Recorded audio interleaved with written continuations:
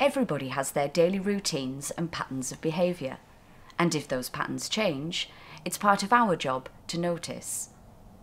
If someone fails to pay their rent one month, you might not think too much about it. But if several tenants fail to pay their rent, then you might just have a loan shark in your area. Because frightened people will pay them before they pay you. Housing associations need to know how to recognise the signs when tenants might be in trouble. If someone's struggling with rent payments, ask why.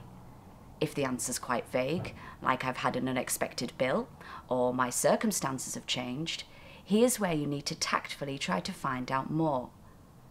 Bills, expected or unexpected, have invoices and receipts. Loan sharks don't. And people's circumstances do change, yes, but legal loans have regulated interest rates and repayment plans. Loan sharks don't. Ask your tenant if they know exactly how much they owe, and if their lender is lending to other people as well. Some people don't know how to ask for help. Some are too embarrassed. Some are too frightened. Some simply think that no one will listen. So don't wait to be asked. Offer help the very moment you think someone might be in trouble with a loan shark. Call the illegal money lending team on 0300 555 2222 and they will arrange a meeting with one of their liaison officers and your tenant.